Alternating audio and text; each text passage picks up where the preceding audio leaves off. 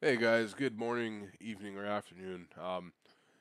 Right off the bat, I need to apologize for taking so long to make the content manager video.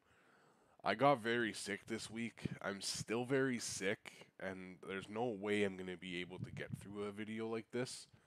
However, there are a couple things I want to show you right now that are going to make a huge difference in your life in this game.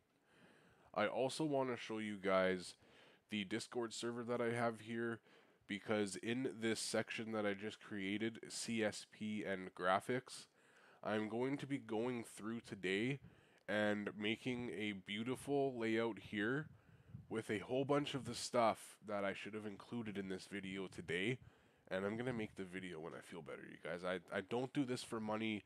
I don't do this for anything except to help people out because I really have a passion for helping people and I really like to solve problems. And a lot of people have problems with this game that I can solve and help solve.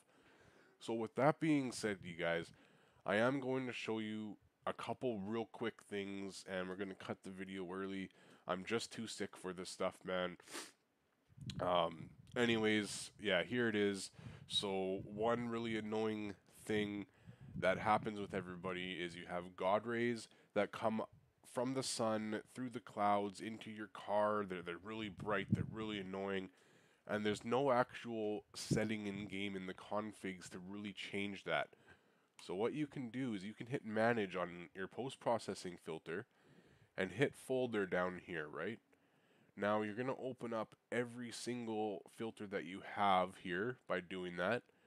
The one that you're using, open it, hit Control F, type in Godray, go down to Godray, and enabled 1, change it to a 0.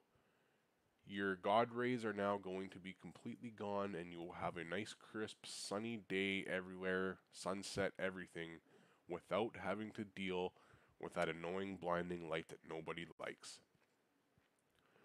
Now another thing I want to show you guys real quick is the MIP LOD bias.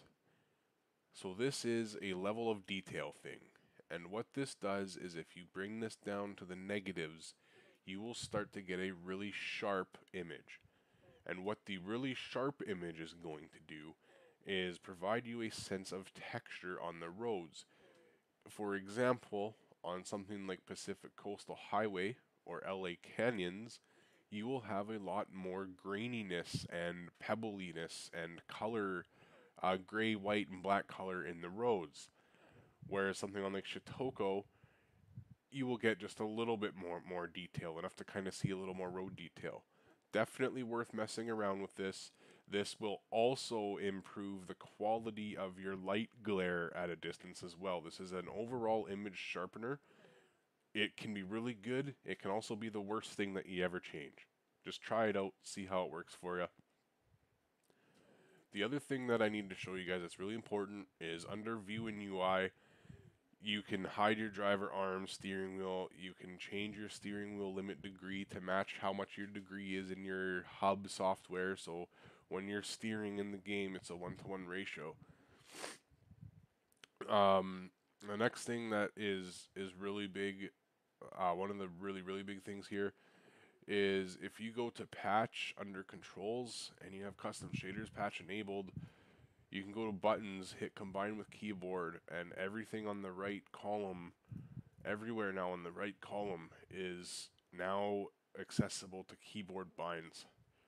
Left side is most likely usually for your normal stuff, and right side is usually for your keyboard or extra binds. Now another big thing here is your chase camera. I see so many people going, oh man, my chase camera sucks, third person's hard, chase camera's garbage, I can't do anything with it, I hate this camera. I hate it too, man. I'm 100% with you guys on and all that on all those complaints. However, it was until I found this that I just stopped caring. I can make my camera exactly how I want to make it, and I get two to create and customize. The only thing you have to do is you have to go to your chaser camera in custom shaders patch, and you have to make sure the extension is active and the script is on basic. Now another huge thing is your lighting effects. This is just really, really big stuff, okay? Track specular's multiplier is the track's lighting. On Shotoko, this would be any kind of light on the side that's a little bit of a track light. On something like a normal map, these are going to be all the lights on, the boards and the corners and all that kind of stuff. And these are going to be track lights that light up the track, essentially. Headlights on interior. If you have too much headlights from people behind you bothering you while you're driving off your dashboard, turn this down.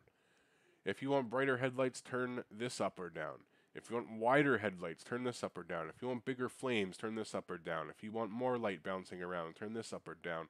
If you're getting too much light on the interior from the sun and from tunnels and whatever, turn bounce light interior up and down. You can enable tree lighting. This setting here is massive. Please make sure you take off dynamic shadows unless you're running a crazy system, because even with my 3070, dynamic shadows is ass. All right.